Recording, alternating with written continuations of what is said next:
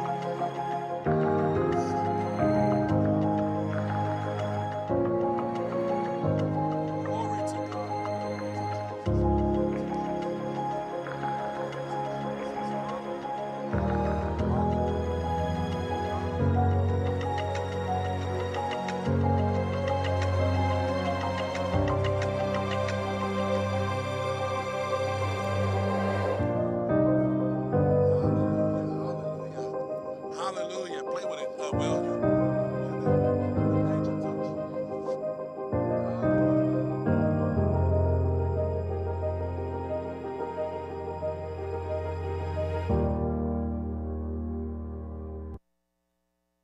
Praise God. Hallelujah. Good morning, everyone. Who's happy to be at church today this morning? Come on, you can do better than that. Amen. Come on, let's stand up. Hallelujah. And let's start to worship God. You know, there's a scripture in Psalms 100. Psalms 100 shows a man who is grateful for things in their lives. Who's grateful for things in your lives? Sometimes we focus on the things we don't have, but what if we start focusing on the things that you do have? Many people can't have kids, and you have beautiful kids, amen? It's okay for them to be screaming and yelling and crying, because there's so many people out there who can't even have kids, and God gave you a beautiful child, amen? And so let's be thankful for what God has given us. And how do we do that? We express it with our hands. We express it with a shout. We express it, hallelujah, by worshiping him. And the psalmist says in Psalms 100, let the whole earth shout triumphantly to the Lord. Serve the Lord, check this out, with gladness. Come before him with joyful songs. And that's what we're about to do. We're about to worship God. Amen.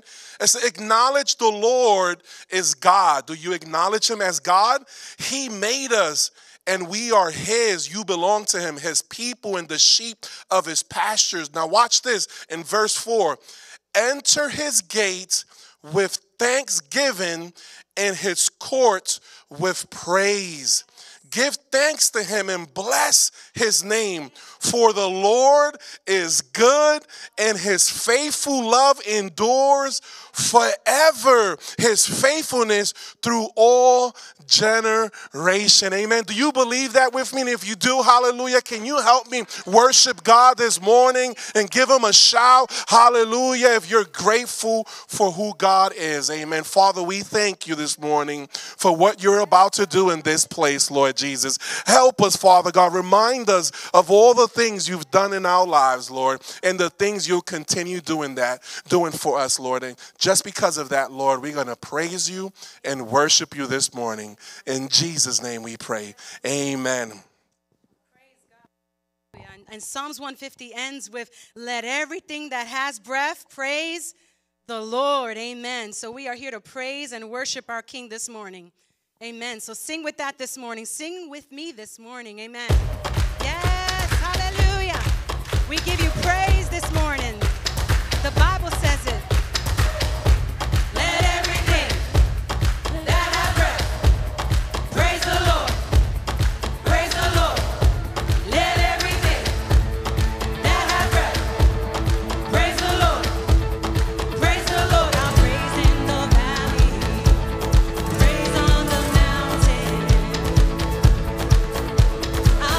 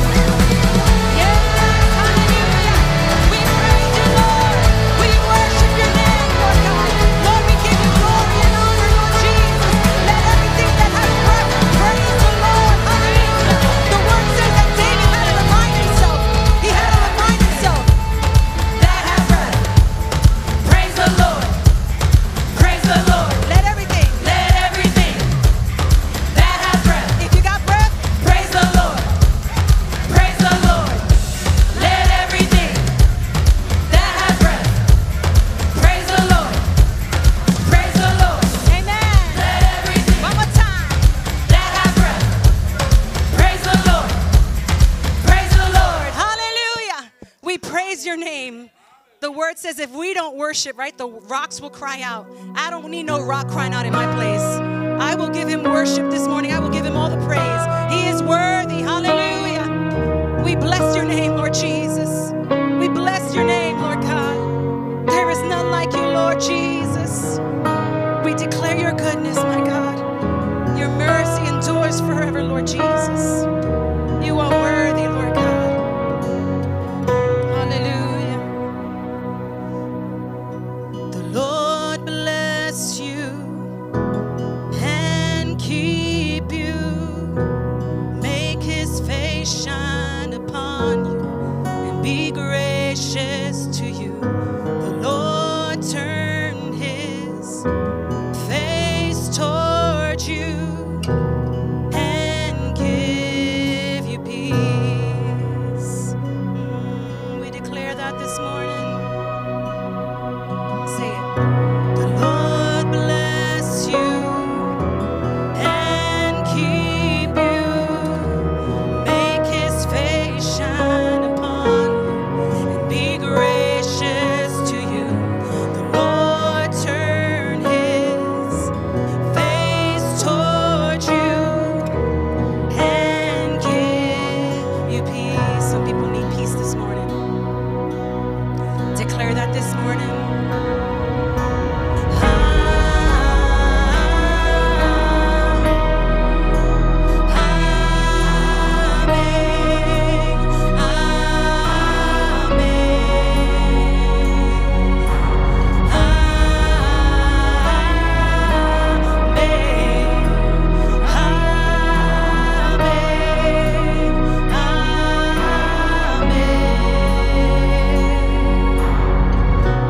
Lord bless you and keep you. Make his face shine upon you and be gracious to you. The Lord turn his face toward you and give you peace. We worship your name. Yes, Lord Jesus, we declare that this morning. Let it be, let it be. Hallelujah, hallelujah.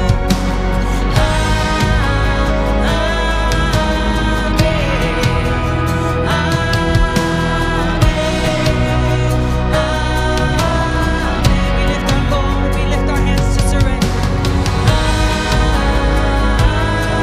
Your will be done, Lord Jesus. Your will be done, Lord God.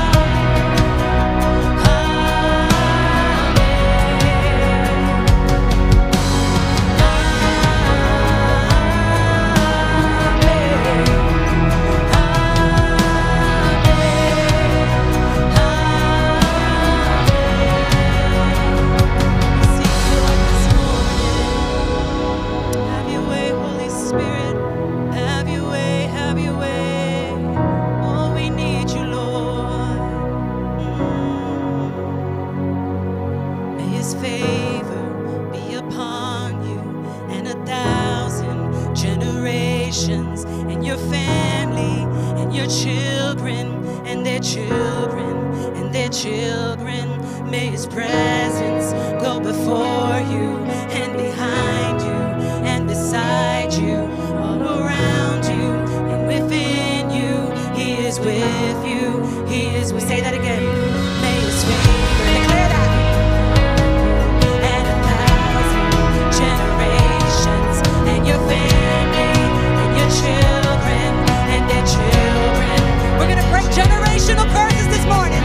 We're going to declare that upon our lives. We're going to declare that upon our families this morning. We're going to declare that upon the people this morning, all around you. He is with you. He is with you in the morning, in the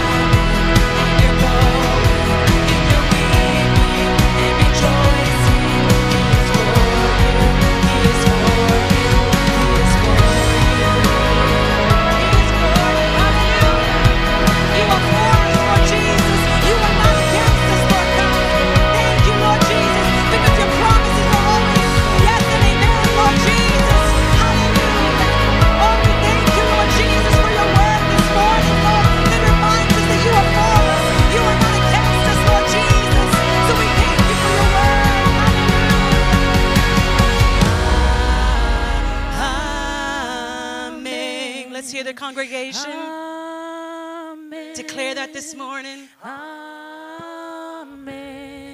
Hallelujah. Amen. Amen.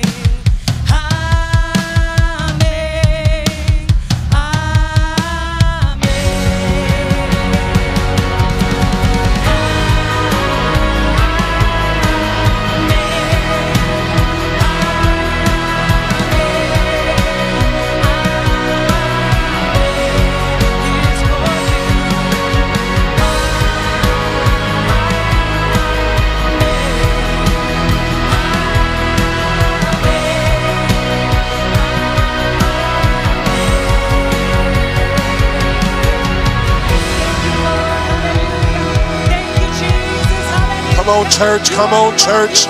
Give him a shout. Give him a praise. Hallelujah. Hallelujah. Praise Jesus. Hallelujah. Hallelujah. You may be seated. Praise the Lord. Hallelujah. For those who don't know me, it looks like everyone in the house knows me, but maybe someone online who's watching currently. My name is Pastor Allen, and I'm the lead pastor of Metro Church. Welcome to Metro Church. If this is your first time here, please go ahead and fill out a digital connect card. Right there, there's a link, and it says we want to connect with you. We just want to follow up with you and get a chance to know who you are. Amen. Currently, we are under doing a 21 days of prayer and fasting. Amen. Come on, somebody. Amen. Who has joined us with these 21 days of prayer and fasting? Can I just give you a praise report? Is that okay? And I'm believing next week we're going to get another praise report. And then the last week of Sunday, we're going to allow you to come here and share a praise report. So my wife and I in 2023, we received a notification that our homeowner insurance went up to $500 extra a month. And the reason for that is because our house is older than 17 years. And a lot of insurance companies in Florida don't want to cover these houses that are older than 17 years old. By the way, there's nothing wrong with my roof. We even got an inspector to go up there, and he said, there is nothing wrong with your roof. And can I just be honest with you? Your pastor was struggling to come up with those $500 extra every month. But God made a way. He was able to always provide those $500. But it was hard. It was hard. Amen.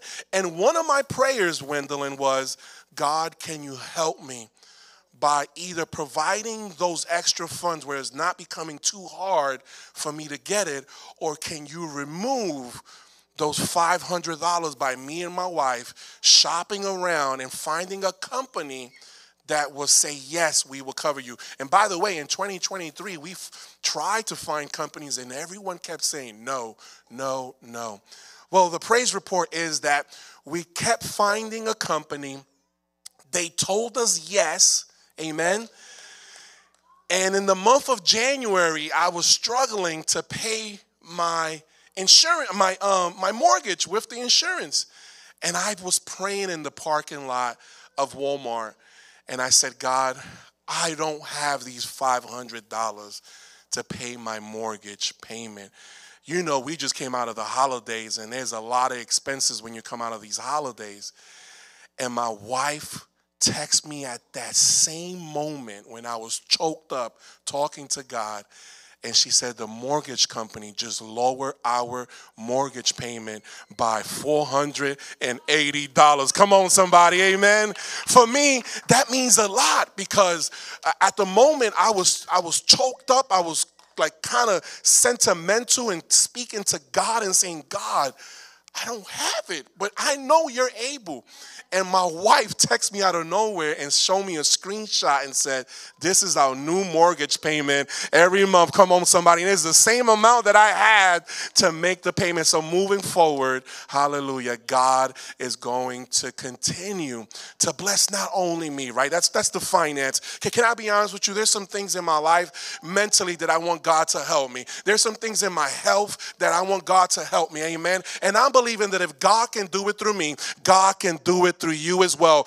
God doesn't have grandkids. All of us are his kids. In Spanish, they say, Dios no tiene nene lindo, Dios no tiene, grandkids, but God, a favorite kid, we're all his kids. And he loves every single one of us. So I'm going to encourage you, go into our website, find a way to start your 21, it's not 21 anymore, right? It will be 14 days if you start tomorrow. That can be through soul fasting, right? Stay away from social media. Some of us be on social media posting every 2 minutes, 3 minutes. There needs to be some boundary. There needs to be some health going on there, right? Some of us be on YouTube. Come on, somebody, amen? A lot on YouTube while I'm driving. That's what keeps me busy. But what I'm trying to say is you got to find a way to replace that time that you're on social media and replace it and get closer to God, amen? The next thing I want to talk to you about is a couple of things. We're going to have a leadership cohort. And this leadership cohort is a 3 weeks class that we have where we're going to be at the New York Library. I think there's another slide there, brother, that I put. Did I say New York? Oh, my God. Argyle. I got excited. Maybe we got to go to New York. Argyle Elementary Library. Okay. There's no elementary. Argyle Library. Every Monday, we're going to be there for 3 weeks, and we're going to be teaching about leadership. You know, Jesus himself had 12 disciples, and what he did was he helped to develop these leaders. So I'm going to encourage you at 6 p.m. to 7 p.m. for the year 2024, join us every Monday for 3 weeks, January 29th, that's when it starts, and then the last week, we're going to anoint you. We're going to sing you. We're going to say, you guys are going to be a blessing into the lives of many in 2024. And we're going to be looking at the book of Nehemiah. Is that okay? The book of Nehemiah, how to rebuild stuff. Amen. To do the work of the Lord. Amen. The other thing I want to talk about is the 5 love language. We're going to have a marriage conference coming up. You may say, well, Pastor, I'm not married. It's okay. Because if one day you decide to get married, this is a great conference. My wife and I, we went to this before. It's an amazing conference. We had a hold of this book back in 2007. It helped me and my wife to identify our love language. We know some of you might have kids, but you got enough time to plan and find someone to take care of your kids. And if you don't have anyone to take care of your kids from 9 a.m. to 3 p.m., I'm going to advise you to reach out to my wife because we got 3 beautiful daughters who usually, that's what they do. They take care, in the church they go to, the majority of all the parents, guess who they call? They call my oldest daughter, 23, and my other daughter, Alyssa. I get confused with these girls. And we got a young one, Gabby, and she also has helped out, amen, in the past. So it shouldn't be no excuse. Invest in your marriage. Just like you invest in stocks, you invest in different things. Invest in your marriage, and you'll see how God's going to start blessing you in your life. And like I said, maybe you're not married, but I would advise you to go to this because I believe marriage is $55 per couple, and then $59 a couple, and then $39 for single, and then $12 for the lunch, which is Chick-fil-A or Zaxby. Amen. We've been to it. It's at Shiloh Baptist Church. Amazing place there. I look up to a lot to that pastor there, H.B. Charles Jr., great pastor, great phenomenal preacher, expositor of the Word of God. And so we're going to try our best to take a group to this particular marriage conference. I'm going to ask my wife to come up one more time with Gwendolyn and sing one more song, and I'm excited to bring the second week of the book called Pray First. If you haven't purchased the book, I'm going to encourage you. Don't just jump chapters and go to one chapter that looks good. Read all the chapters. Amen. Praise the Lord. Amen. And let me tell you, marriage, if I have journals, right, who inspired me and got me into journaling. I've kept my journals, my books, right? I have journals from 2007 and 2008 that if I were to read them, I just start to cry because I see the difference from 2007 to 2023 and 2024 where God has taken our marriage, where there was nothing but sorrow and there was a lot of grieving, and he doesn't get me.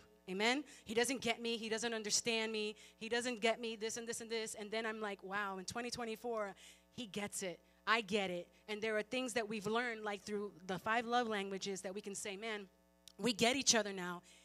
It takes time. It takes practice, and it takes you investing in your marriage. All right? So I'm going to definitely encourage you guys to do this. And if you're not married and maybe you're a single mom with kids, take the class, right? Do the class, read the book. You know why? Because you can learn the 5 love languages and how you can take that to your kids as they grow up, and you get to learn how can I show my kids love, and maybe you can teach your kids. I need you to understand how I receive love and how I navigate in my life. So I encourage you guys to invest in that. Amen. I will not talk no more about that, but it's a good conference. You're not going to miss out on that. You're going to miss out if you don't go. Amen. Let's worship one more time with Holy Forever this morning. Amen. I'm going to ask you guys to get up one more time and just worship God. Praise God. Hallelujah. I was telling them this morning, I get choked up with this song because I just imagine myself worshiping the Lord, just worshiping and crying at his feet. Amen. All of us. 1,000 generations falling down in worship to sing the song of ages to the Lamb. And all who've gone before us and all who will believe will sing the song of ages to the Lamb. Your name is the highest. Your name is the greatest. Your name stands above them all thrones and dominions, all power and positions. Your name stands above them all, and the angels cry, holy, all creation cries, holy, you are lifted high, holy forever.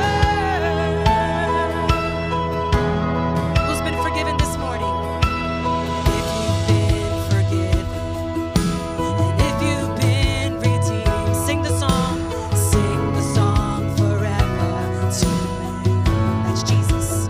Who's walking in freedom?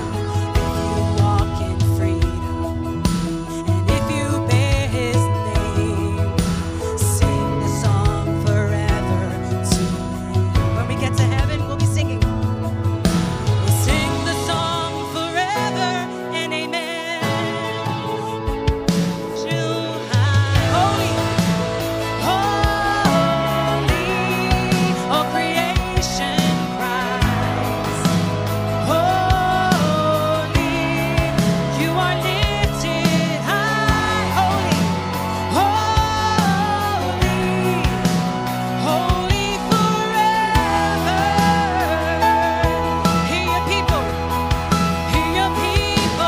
sing, holy, to the King of Kings. Holy, you will always be holy, holy forever.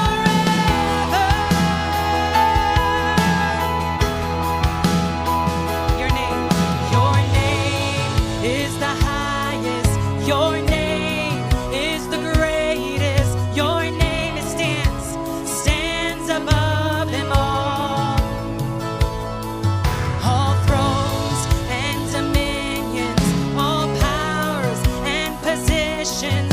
Your name stands above them all. Your name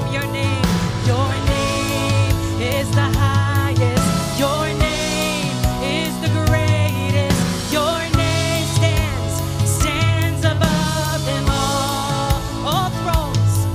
All thrones and dominions, they all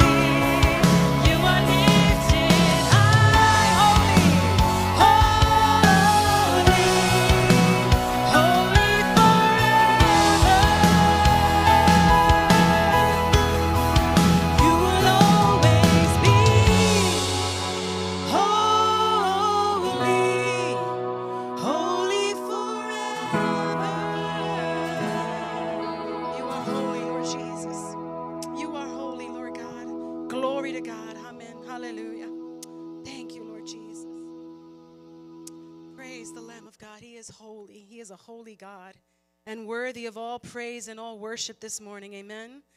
Praise the Lord. I'm going to ask I can't even speak after that. The children's ministry is dismissed. Amen. I'm going to ask that the children go with the Hobgoods right now and get their word on, receive a word also this morning as they're also talking on prayer and fasting. So I'm going to ask that the kids be dismissed. Amen. And as we get into the next phase of our worship, amen, to hear a word.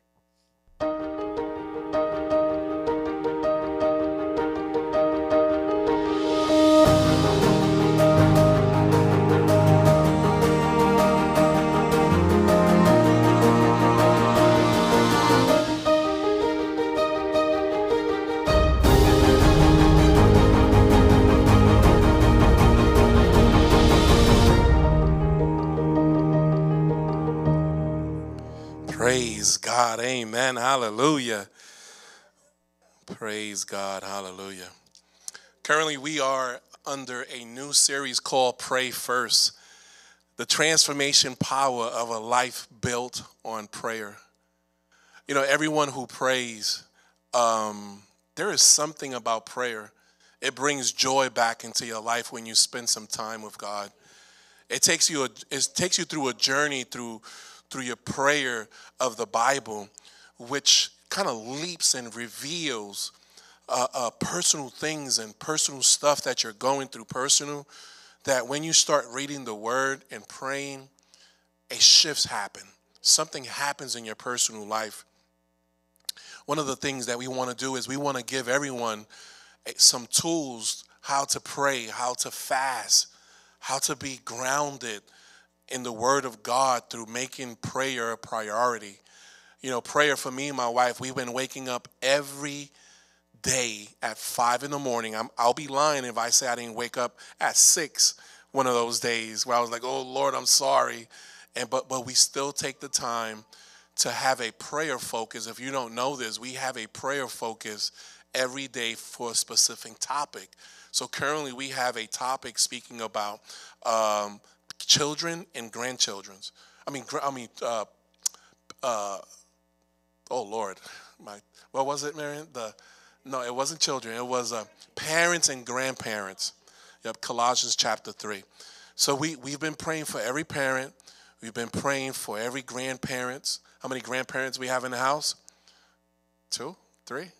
Amen. One hand, praise the Lord. Everybody's focused right now with the paper. Miss Gloria is walking around giving out these paper, and there should be a pen right in front of you. Take notes, because I want you guys to learn about the Word of God. Let me bring my slide.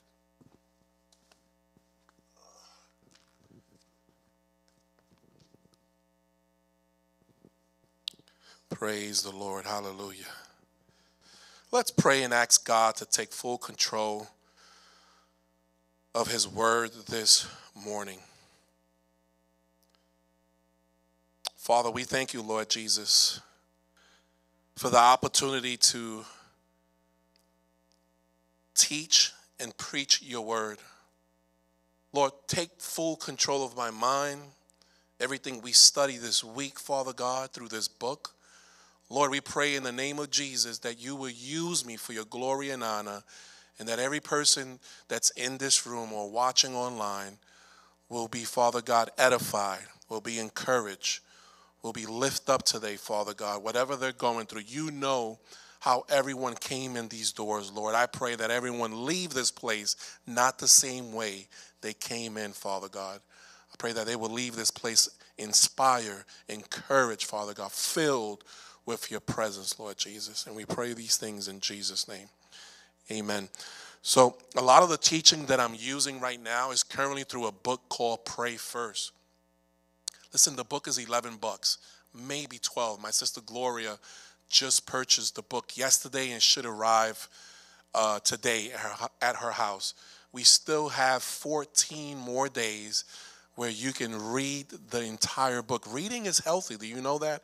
Listen, there are 3 books that I'm reading right now in the month of January.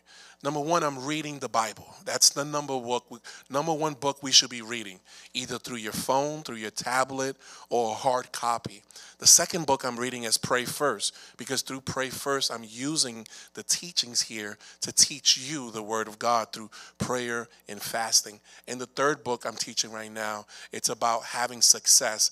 A lot of people define success in ministry a little bit different, how the Bible teaches us what success really means. So I'm going to encourage you, pick up a book, especially the Bible, for the beginning of the year, and let God be the one to speak to us through his word. Amen? You know, the Bible talks a lot about having a regular conversation with God. How many of you know that God wants us to have a conversation with him? And in the scriptures, to be honest with you, there are some scriptures that show us, excluding the book of Psalms or another book that speaks about how to pray. A lot of these books, like Psalms, tells us how to sing, how to worship, but there are not a lot of books in the Bible that speaks about prayer, even though the topic prayer is very important.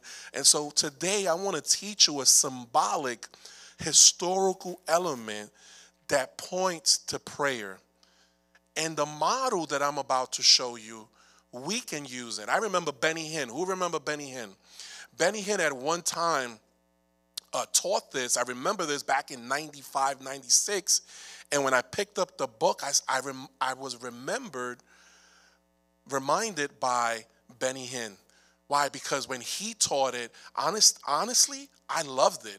I really enjoy spending time with God through the model of what I'm about to show you, which is prayer. Now, prayer, I know you might say, for those scholars or those watching online, in the New Testament, Jesus gave us a way how to pray, right? The Lord's Prayer. It's an outline. It's a model how to pray. But there are also some other models in the scriptures that we can take, like the prayer of Moses, which we're going to teach today, the prayer of Jabez, there are different type of models and outlines that we can learn how to pray through these models. Amen. The Bible says in Ephesians chapter 6, verse 18, pray in the Spirit in every situation. Now watch this. Use every kind of prayer and request there is.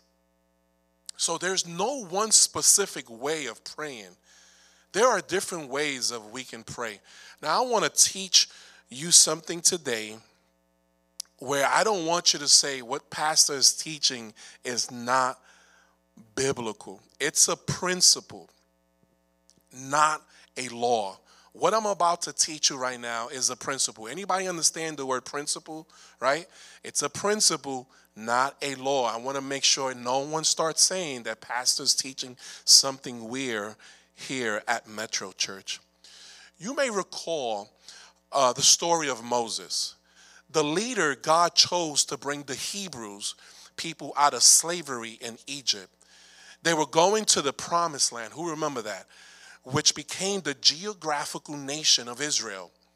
Once settled there, they were instructed to build a temple, which will be the permanent dwelling place of God among them.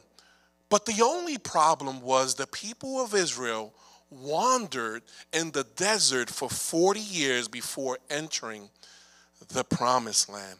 And so what they did was they did something called a portable tabernacle. Now, I was just thinking the other day, I hear the word portable, right? And we're portable, right? And we set up and we tear down. Can you imagine setting up for 40 years in the desert a portable tabernacle? And that's what they did. They set it up, they teared it down. They set it up and they teared it down.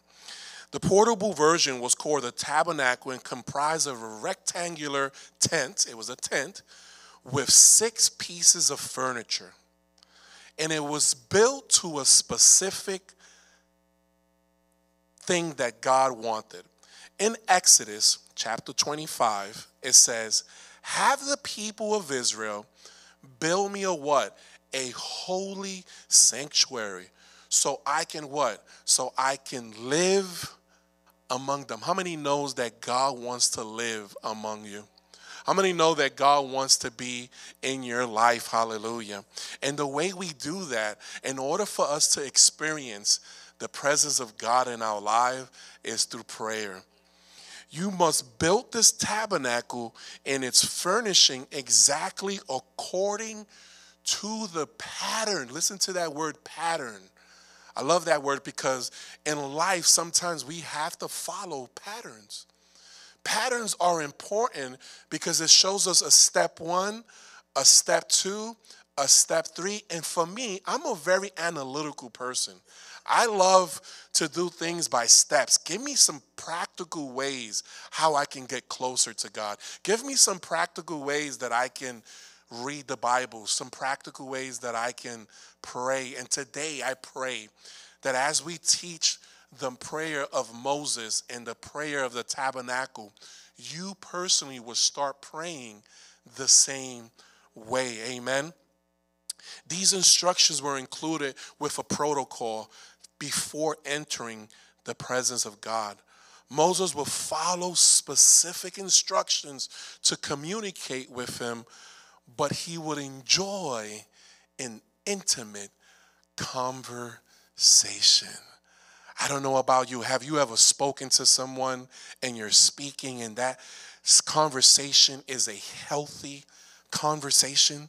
Like it's very pleasant. You enjoy it. Have you ever experienced that with God?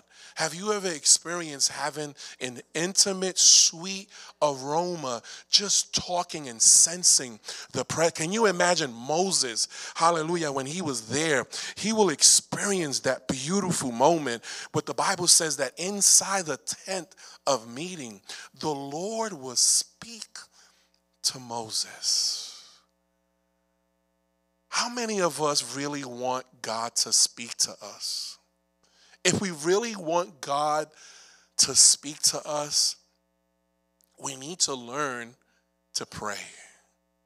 We need to learn to have a pattern. We need to learn how to have a model, a way of praying to God. The Bible says that he will speak to face as one speaks to a friend. God is your friend, my friend. God loves you. God wants to have an intimate relationship talking with him. Hallelujah. Can you imagine how incredible it must have been to directly experience the presence of the living God? I want to encourage someone who's watching online or who's in here this morning that God wants you to experience that as well. And we're going to experience it when we learn how to be intimate with God through prayer. One of the first things that you see in this particular outer court was the outer court where Moses would give God thanks. With Moses would give God thanks. So on the outer part, Moses learned to do thanksgiving and praise. This is where Moses would have stepped into the outer court. Here he would give God thanks. A tradition the psalmist later in the book of Psalms, which I read this morning, right? It says, Psalms 100, enter his gates with thanksgiving. And his courts with what? With praise. So when you start praying, the first thing we need to learn to do is say thank you. When you separate the time of prayer, the first thing you say, thank you, God. Thank you, Jesus. You might say, well, I don't have that many things to give thanks to God. Well, why don't you get a journal like my wife says we journal. Write it down and say thank you for giving me breath this morning. God, thank you for waking me up. God, thank you for my kids. God, thank you for the home. God, thank you for this bed. God, thank you. You just start thanking him. But the problem sometimes is that some of us go to God with a grocery list and we start saying, God, I need this. God, God doesn't want you to just come in and just rush and talk to him. God wants you to have a quiet, intimate time. That when you start, the first step, right? I'm going to show you 6 steps. The first steps is give him praise and give him thanks. Gratitude is one of the most powerful ways to keep our emotion balanced and healthy. There are a lot of people who are not mentally healthy because they only put their focus on the things that they don't have. But statistic and study shows that once you realize and you have that gratitude, your emotions are balanced. Your health is balanced. Why? Because you are a gratitude person. You know to thank for the things that you do have and don't focus on the things that you don't have. So giving thanks in the outer court adjusts our attitude,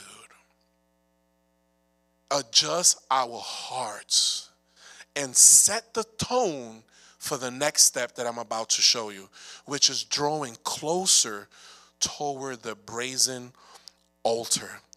The brazen altar in the Old Testament, everyone had regularly to bring an animal as a sacrifice to the tabernacle. It was a symbol of payment for your sins. Today, we don't have to bring an animal. Today, we don't have to bring something for our sins. Why?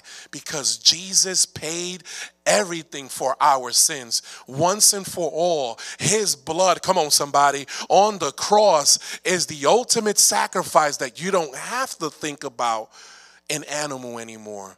So once you thank him, you give him praise, now you're entering to the brazen altar. What do you start doing? What do you start doing? You start focusing on the cross. And what do you do when you focus on the cross? Look what Psalms 103:2-5 says. Praise the Lord, my soul, and forget not all his benefits. How many of you know sometimes you have to encourage your soul and tell your soul, hey, soul of mine, you know what? Don't forget the benefits. Who forgives all your sins and heal all your diseases, who redeems your life from the pit and crowns you with love, come on somebody, and compassion, who satisfy your desires with good things so that your youth is renewed like the eagles. So this is the part where you start thanking God for the gift he gave us. And what's his name? Jesus. Come on, somebody. I hope you're not falling asleep on me this morning. Help me out. I wish somebody would say amen. Hallelujah. Hallelujah. Thank you, Jesus, for his sacrifice and his love. Let the power of the cross and what it means settle right now in your spirit, okay?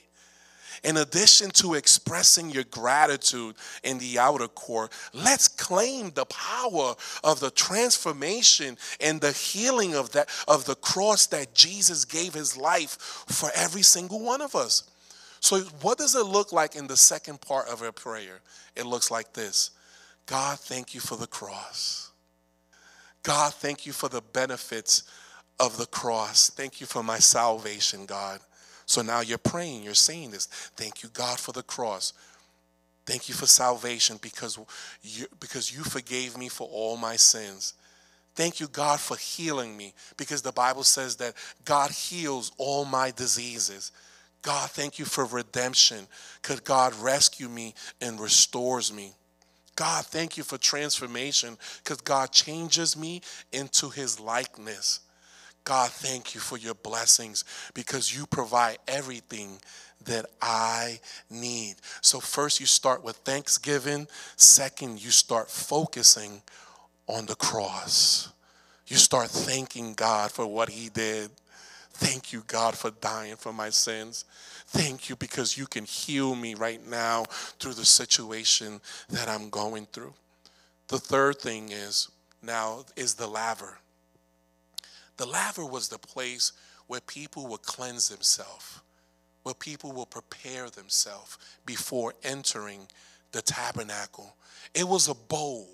It was a place where there was water, where people will wash themselves before proceeding any closer to the holiness of God. For us today, this represents to check our hearts. Check your motives. This is where you ask God, God, is there something in my heart that doesn't align with your word? God, are my motives aligning with your scriptures? What are you doing? You're allowing God to cleanse you. You're allowing God to expose anything that's in your heart. Is there unforgiveness? Is there some bitterness? Is there resentment? This is where you tell, we're talking about prayer, right? You're having intimacy with God. Outer court, praise and thanksgiving. Second, you focus on the cross because he died for our sins. And third, now you're allowing him to cleanse you. Because the only one who can cleanse us, his name is Jesus. Look what Paul wrote in Romans 12:1. Therefore, I urge you, brothers, in view of God's mercy, to offer your what? Your bodies as a living sacrifice, holy and pleasing to God. This is your spiritual act of worship. Now listen to what David said. David kind of said the same thing. Look what he says. Search me, God, and know my heart. Test me and know my anxious thoughts. Come on, somebody. Have you ever been anxious before? Worry about something, about your kids, about your finance? This is where you tell God. You tell God, cleanse me because I'm worried. Search my heart. It says, and know my anxious thoughts. See if there's any what? Offensive way in me, and lead me in the way of everlasting. This is where you're expressing to God to cleanse you. We don't have to go anymore to that lavish and wash ourselves. Why? Because the one who washes us, his name is Jesus. And let me show you what that looks like. It's called confession. We confess our sins. Did you know that we sin every day? Unconsciously. And sometimes we don't even know. And when we allow God in this third step to getting closer to him and say, God, is there something in me? And if there is, God, forgive me. Forgive me and give me a fresh start. What are you doing? You're humbling yourself. You're being sincere. You want to turn away from sins and allow God to renew you. Then you surrender your attitude, your heart, and your mind. And for me, I'm not going to lie to you. When I saw this, it was an eye-opener, Marianne, because I've been practicing it this whole week.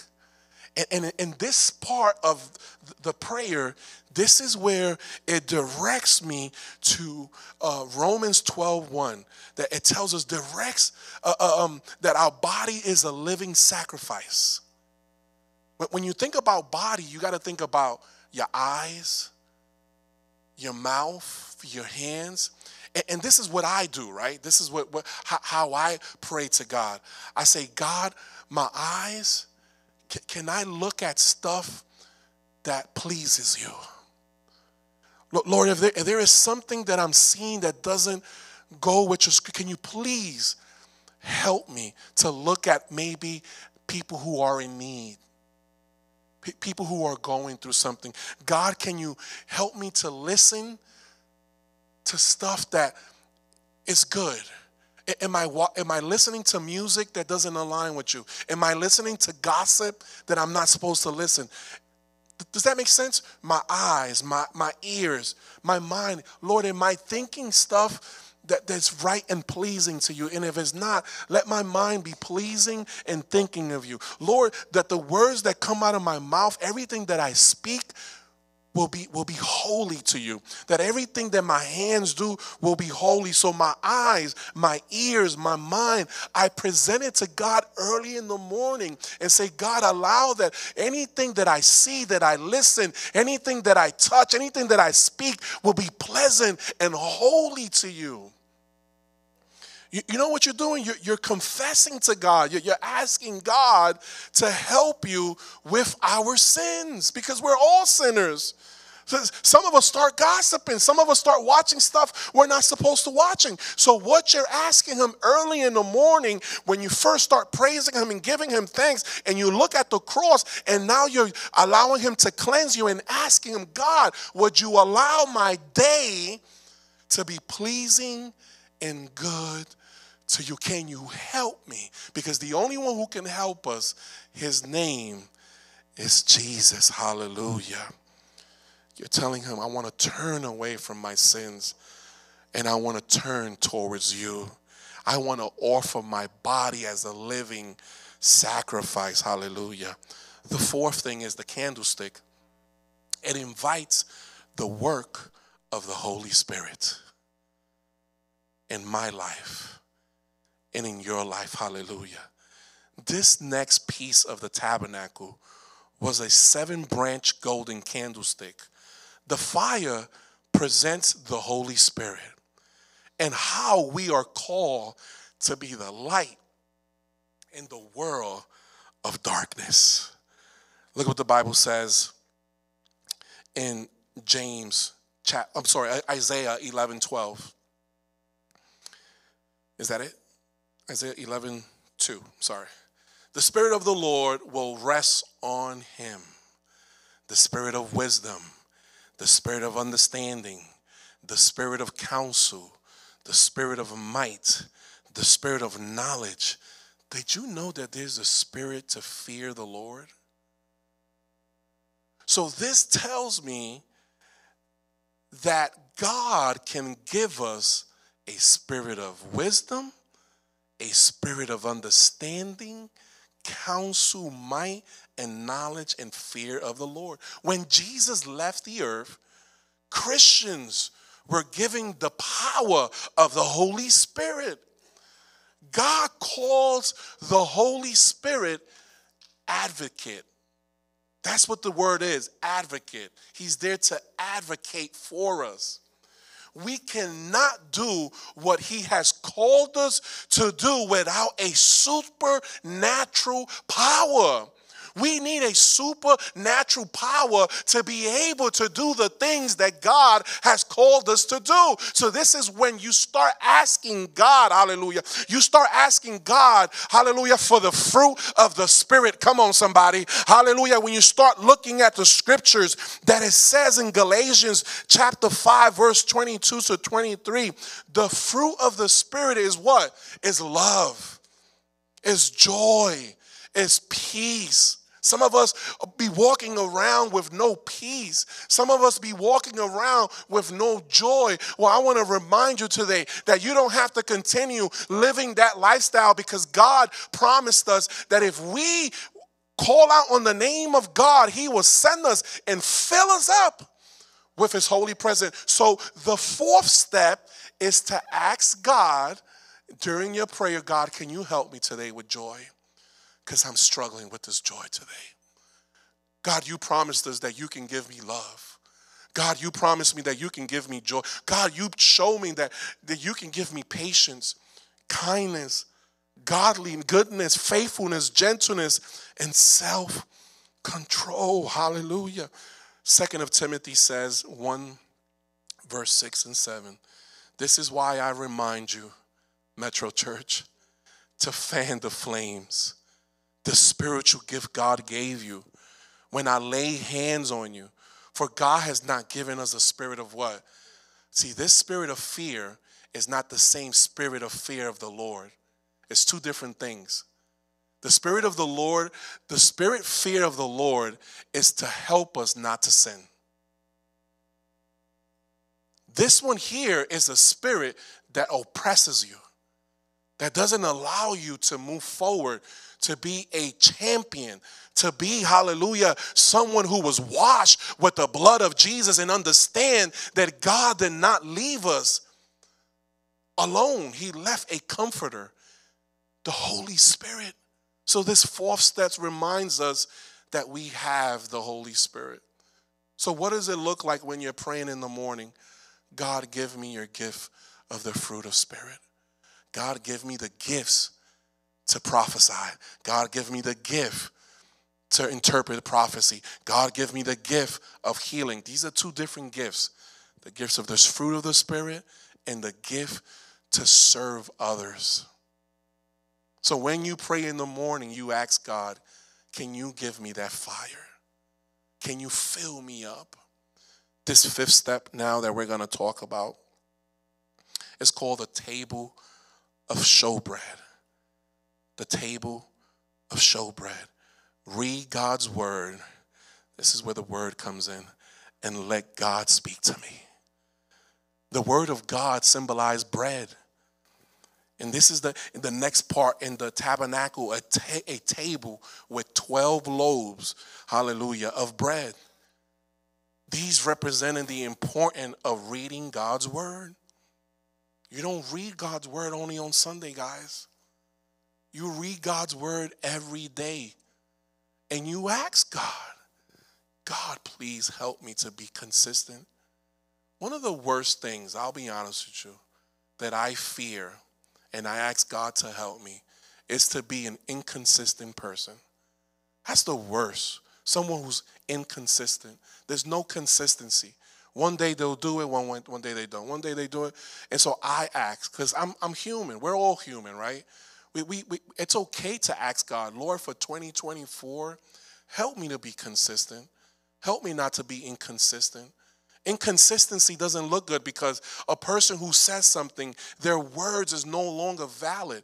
Every time they speak, you don't believe it because they're what? Inconsistent. Matthew 4 says, Jesus answered, it is written, man shall not what? Shall not live on bread alone, but on words that comes from the mouth of God. Ephesians chapter 6, verse 10 through 18 says, finally, be strong in the Lord and his mighty power. Put on the what? Put on the full armor of God so that you can stand against the who? The devil's schemes. Take the sword. That's the word of God. Take the sword of the Spirit, which is what? Which is the word of God, and pray in the Spirit on all occasions with all kinds of prayer and requests. Hallelujah. Joshua in chapter 1 verse 8. I don't have it there, but read that scripture. Joshua chapter 1 verse 8. God tells him, be strong and what? And courageous. Do not what? Depart from the law. Meditate on this word day and what? And night. This is the problem with many of us, guys. We are not meditating in the word of God morning and night. Why? Why did God tell Joshua, be strong, be courageous? Because he knew that the enemy was going to attack them if they didn't learn to meditate on the promises of God. Hallelujah. So we need to, how does this look when we're praying? Pull out your Bible. Download the app. It's called, thank you, brother, this book of instruction. It says, must not depart from your mouth. You are to meditate on it day and night so that you may carefully observe everything written in it. For then you will prosper and you will succeed in whatever you do. Thank you, brother. I appreciate that. So what does this look like? You take time to read and think about the word of God in the morning. Remember, we're talking about a model. Step one, Pastor, but I got to do this every day. Listen, when you do this, I promise you, it's going to feel so awesome because your time, you won't even feel it. You won't even feel it. My time when I do this, it takes about 30 to 35 minutes in the time that I've done it. When you do it, you're claiming God's promises. You're saying, God, your word says that you are going to save my family. Lord, your word says that you can bring healing. Does that make sense? You start claiming the promises of God. Then you start asking God to reveal something fresh. God reveals something fresh of revelation of your word. You start asking him for a word to help you. Can you give me a word today that will help me throughout the day? How many of us deal with people? Hallelujah. And when you're dealing with people, you're dealing with different personalities, different characters. And some of us, if we're not prepared mentally, we're going to get frustrated and we're going to get angry. Have you ever met someone who works in customer service and you sense they're stressed out, they're just not pleasant?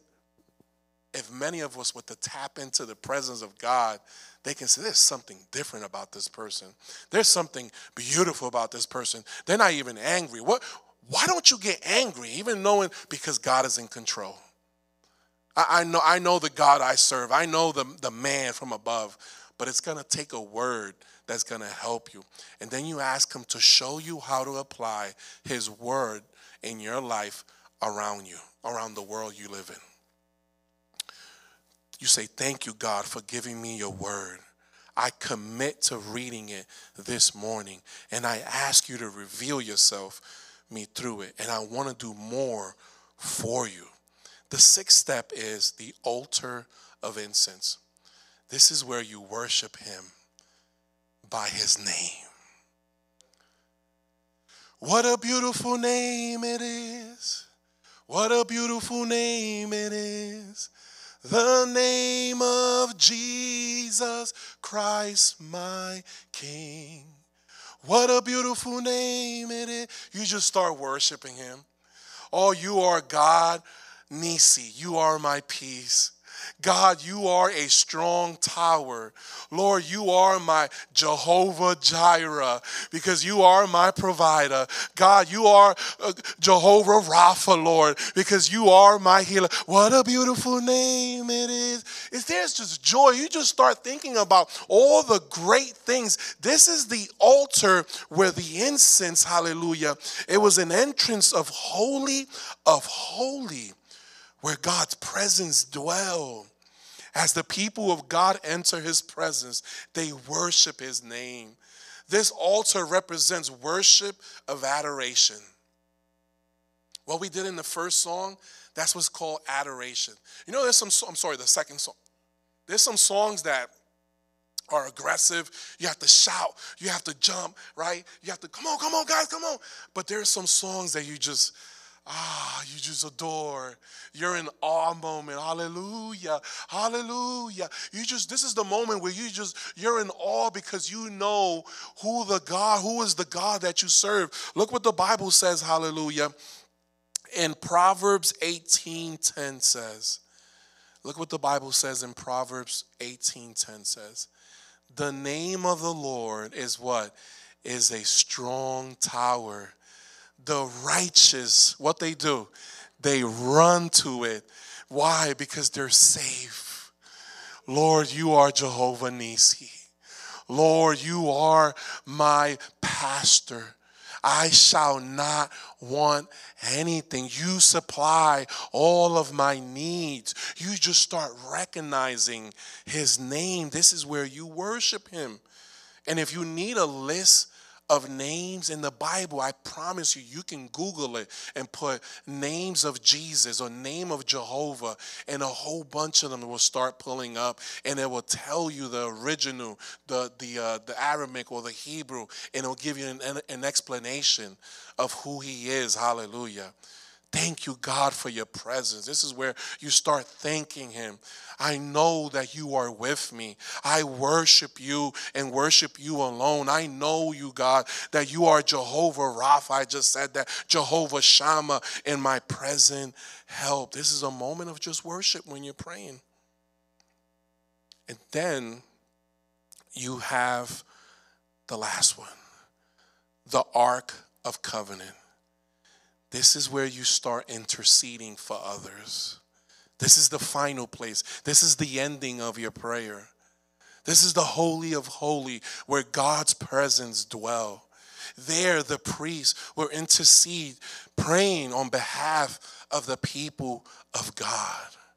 In the same way, God has called us to intercede on behalf of those around us. Look what the Bible says in 1 Timothy chapter 2, verse 1 through 2. I urge you then, first of all, that petitions, prayers, intercessions, and thanksgiving will be made for what? For all people, for kings and all those in authority, that we may live what? Peaceful and quiet lives in all godliness and holiness. Hallelujah. This is where you start praying, hallelujah, for those who are lost. How many of us have lost families? When we say lost, we mean they don't have a relationship with Jesus. Many of us have loved ones, right? This is where you start praying. You start mentioning the names of those lost people. This is where you start praying for those who are in authority. You start praying for the president of the United States. Even though you didn't vote for him and you're not too crazy for the president who's currently as a president, right? You still have a responsibility to pray for your president. 2024, I'm just giving you a heads up. It's going to be a tough year. You know why? Because there's elections. And every time there's an election, there's always division. There's always that animosity. And everyone has an opinion. But I'm going to encourage you guys to vote, yes, right? But don't get into politics. That's not what God has called us to do. God never called us. God called us to continue to pray for the lost. God called us to bring hope to those who don't have hope. And so I'm going to encourage you. I'm going to encourage myself as well, because 2024, I'm giving you a heads up. We're going to be seeing the news, and as we're going to be seeing a lot of stuff that we don't like. And justice will always prevail. I want to remind someone here today that justice always prevails. And did you know that you have to pray for people who are experiencing hardship, those who probably lost a loved one, who lost their mom, their husband, and even a pet? By the way, my wife probably doesn't want to talk about it, but we just lost our 14-year-old dog that we had. We had to put him to sleep on Friday. It was a tough decision, especially for my wife, because that dog love my wife. Poor Lindo. Lindo was suffering. He was going through so much pain. And so we didn't want him to continue going through that pain anymore. So I'm going to encourage you. Can you pray for the Diaz family?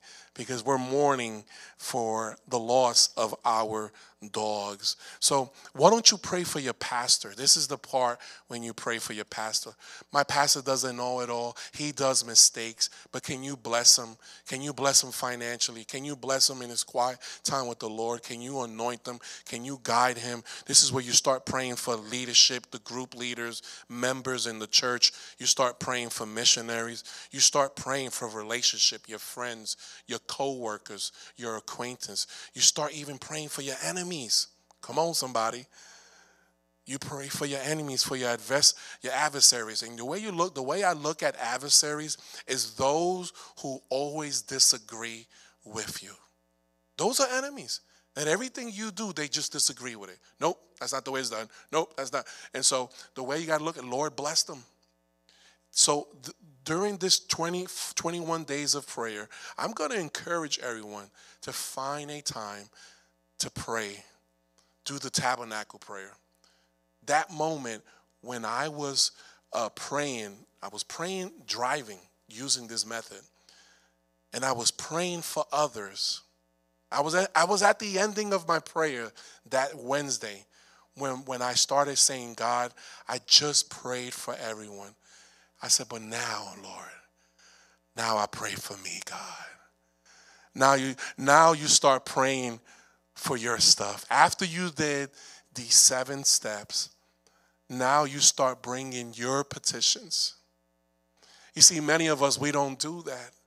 Many of us, what we start doing is we start praying, hallelujah, for ourselves. We start praying, hallelujah, for our finance. We start praying for our kids. We start praying for our personal things. And I want to remind someone, God doesn't want you to come with a grocery list to his prayers. God wants you to start off with thanksgiving and praise. God wants to remind you of what he did for you on the cross, and you start thanking him. God wants to remind you that he wants to cleanse you, and he's the only one that can help you with your eyes and your mouth and your mind. God wants to help you, hallelujah, to fill you with his holy presence. God wants to bless you, praise the Lord, in every way. And at the end, once you're at his presence and you're reminded of a God who he is, the blessing, the names of all the names that you can think of, how he presented himself in your life, now you start praying for your personal things. Lord, look at this pain that I'm having in my body. Lord, look at the situation that I'm going with my kids. Lord, look at the situation with my finance. And I kid you not, when my wife texts me, I got emotional. I can only tell you what I experienced because I'm putting God first.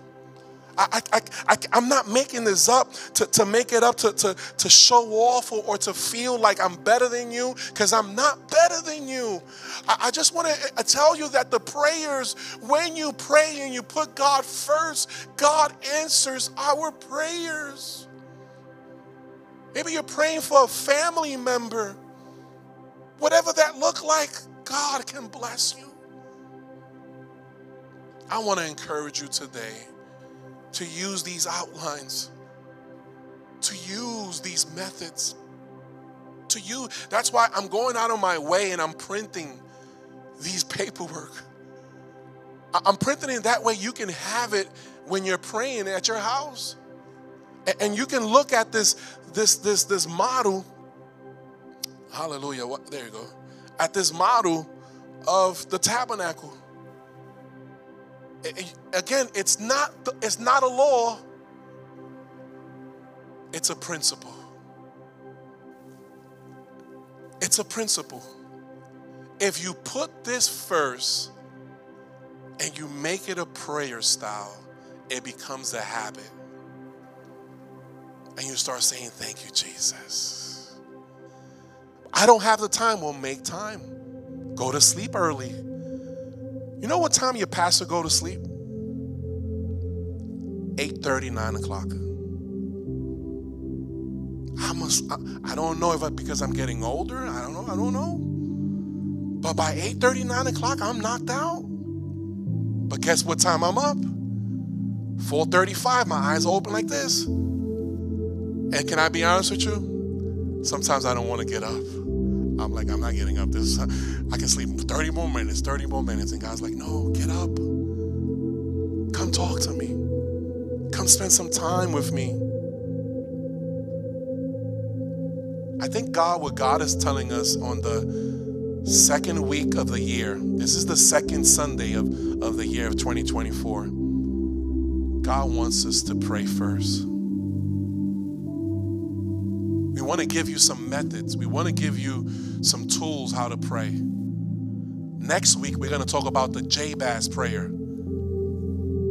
It's going to be a good prayer. Get the book.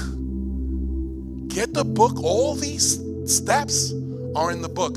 I will never come out and say that this is my idea, that I came up with this method of prayer. No. I'm going to give credit to whoever created, because it's good. I put it to practice. I'm like, this is working. Give the first month to Jesus. of the year.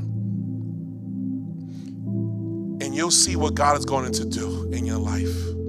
Let's stand up. I'm going to ask my wife to sing one more song.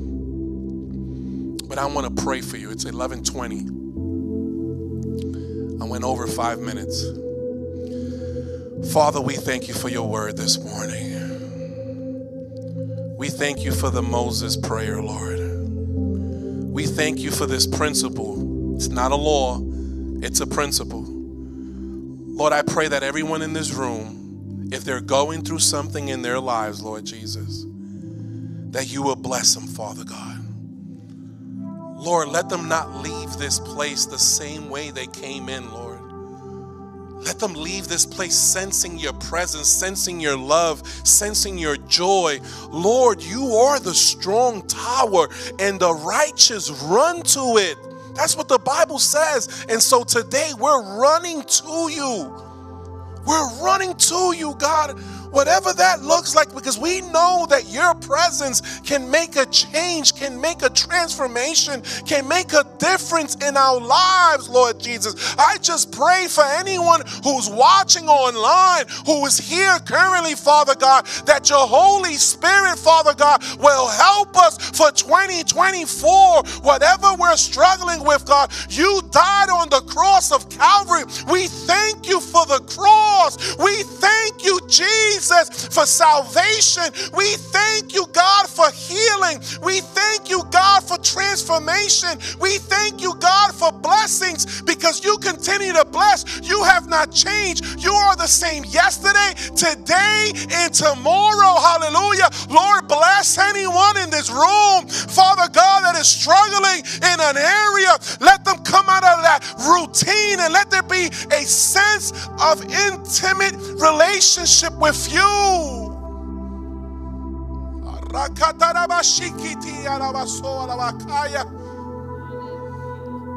Let there be a sense, Father God, that prayer and fasting gets us closer to you. This is the purpose of prayer and fasting, to get closer to you, Lord. To get closer to you this year, because we can't go into a new year with the same things we left in 2023. Lord, 2023, we've been through some tough times. We've been through some things in our lives, Lord. And Lord, we believe that we might still go through some things in our lives in 2024. But Lord, we need your help, Lord. We need your presence. We need your guidance. We need the filling of your Holy Spirit. Lord, fill us up today, Lord. Hallelujah, hallelujah. Hallelujah, hallelujah, hallelujah. Hallelujah, hallelujah, hallelujah, hallelujah, hallelujah.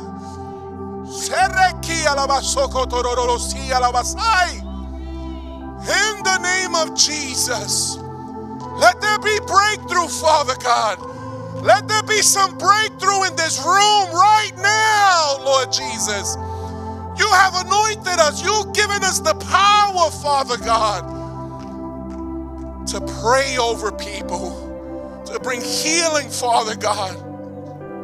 The altars are open if anyone wants prayer. Hallelujah. Hallelujah, hallelujah, hallelujah, hallelujah, hallelujah, hallelujah.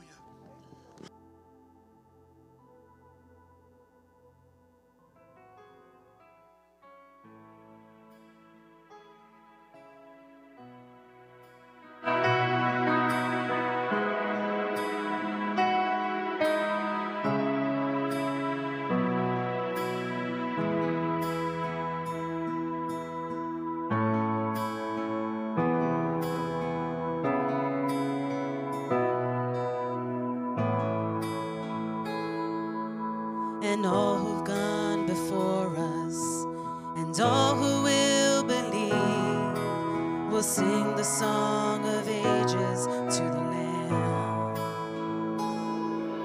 Your name is the highest, your name is the greatest, your name stands above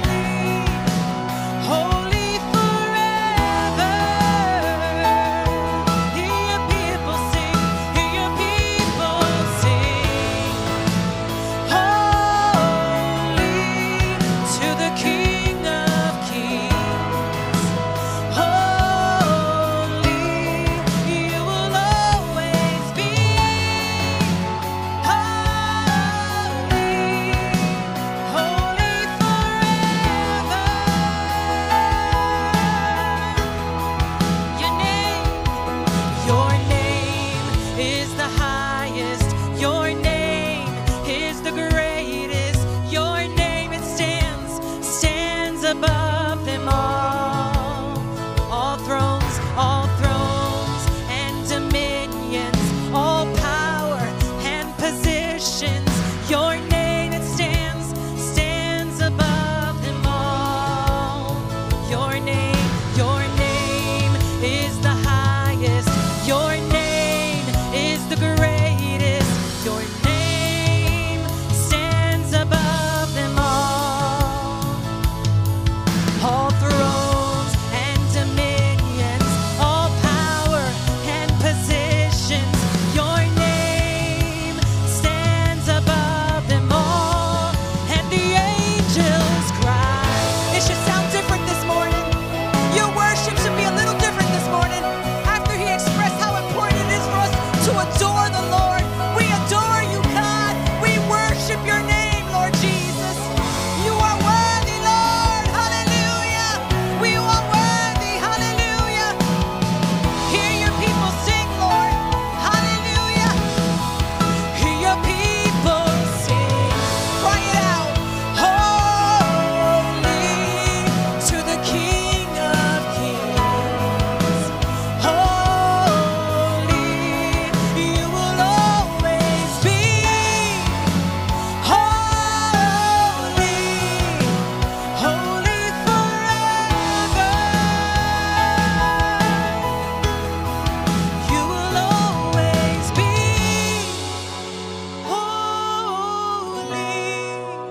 Holy forever. Maybe in the beginning of that prayer, you don't feel like you're worthy. But by the time you end that prayer, you're in step 6 and 7. You feel redeemed, you feel cleansed, and you're able to worship because you know that whatever you had in the beginning, whatever issues, God has removed it. He's cleansed you. So feel free this morning to worship the Lord. Amen. Once again, the altar, the prayer, it's all open. It's ready. Praise It's God. anointed. Amen. It's ready for you Amen. this morning. Hallelujah. Come on, let's give it up for Jesus this morning. He's so good to us.